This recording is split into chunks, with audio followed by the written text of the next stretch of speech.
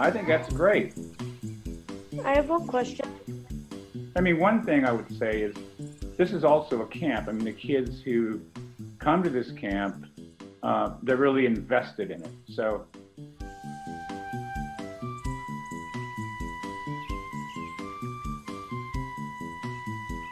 it's much easier, I think, because they want to do the art. They're right there. They want to learn and they want to contribute and they like my response. I can see how it would be different in a, because I teach public schools and stuff too. Then you're going to have different levels of involvement. And then I think being online would be harder to pull those kids in. But on the level that these kids are most of them are middle school, their level of investment, it's very easy. I'm finding some things about it I really, really like the breakout rooms are awesome. It means I can go into a private space with one student and we can look at the work together and talk about stuff without interrupting the rest of the class. And it's more private for them too. It might be easier for them to talk about stuff. Also, I usually start each class with an online game called Kahoot, which the kids all know. They all love it. It kind of, relaxes everybody. It's always like art-related questions. So trying to figure out how to use the technology in the class has been great also. Was I concerned about teaching something I would normally do live on a Zoom call?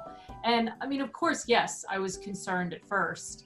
I'm really a hands-on person and I'm all about introducing students to a bunch of different materials. And so it felt like a direct affront to my style of teaching. I guess I quickly found out that it wasn't as hard as I thought it would be, as far as learning about the technology. Now, as far as creating a curriculum, what I realized is I just had to take my thinking about,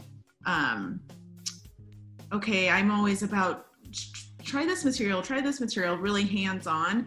And it's more like I had to think like, try this concept, try this technique. I think the technology of being able to have a dual screen for myself, where I have myself in interview mode, and then I also have my phone propped up above so the kids can see, or the students can see what I'm working on.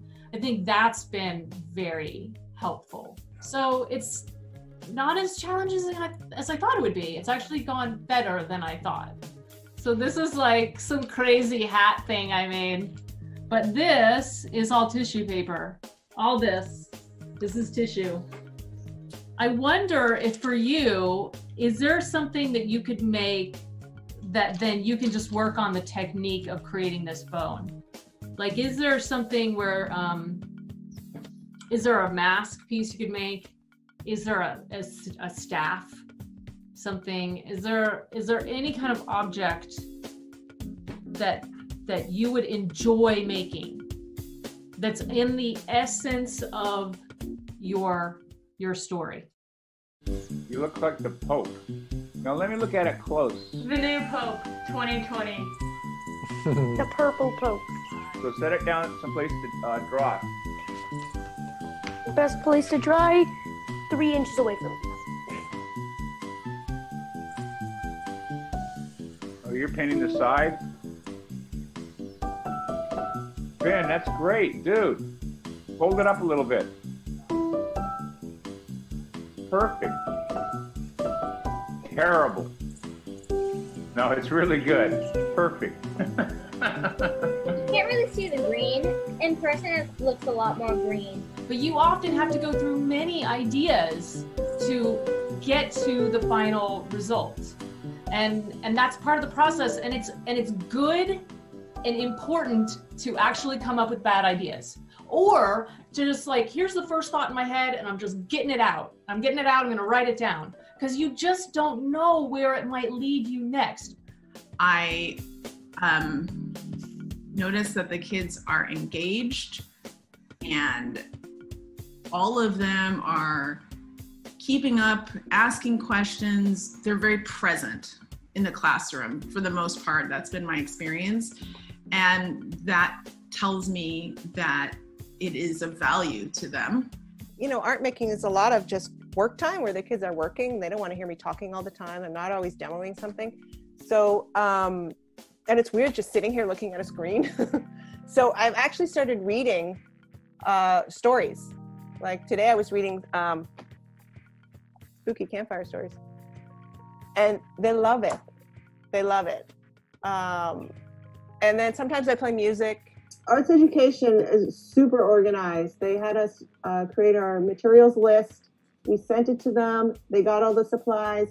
They bagged it all up for each family. And then the families went to Minnesota Street and picked up the supplies for the kids to have. Yeah, so on the Friday, the last half hour, they invite the parents to come in and the kids can talk about the work and I can talk about what the project was. I can't do huge paintings. Usually in the summers, we do 8x8 or 6x6 foot paintings. We're kind of restricted to what we can do. We're restricted to, I don't feel safe doing spray painting, you know, or certain things. But we've done, you know, a lot of my regular things. They're just, you know, it's great. You know, just kind of, I like to look at the whole classroom. So I'm usually on, you know, gallery view. But then if I'm trying to make a point or trying to look at a kid's art, then I'll do a close up and we'll talk and back and forth. But in some kind of weird way, when I'm actually looking on the gallery view, it's almost like I'm in the classroom. So I'm just kind of looking around. And if I do a demonstration, I can get their attention and do it just like I would in the classroom. The kids, the parents, and myself weren't sure how this was going to go. Overall, I think it's gone incredibly smooth. And I think the parents, the kids, and myself are, you know, really incredibly happy. A spoonful of Mod Podge makes everything stick together. I am not surprised at the students' adeptness. I'm not. I think their generation, Generation Z, is just, they're just a bunch of smart people. They have grown up in a world very different than we grew up in or that I grew up in. The challenges that they're facing in society as a whole is causing them to have to think and be cognitive, ask questions cognitively. And so then I think in the classroom settings, everybody in the world, we've all had to switch over and get online. And this generation was already so adept at that, you know, with Snapchat and you know, Discord, and they're already talking to each other constantly online or through their phone devices or, you know, their screens. Some kids are super confident and they know exactly what they want in life and they know how to talk to adults or to their peers and express themselves. But not everybody is like that.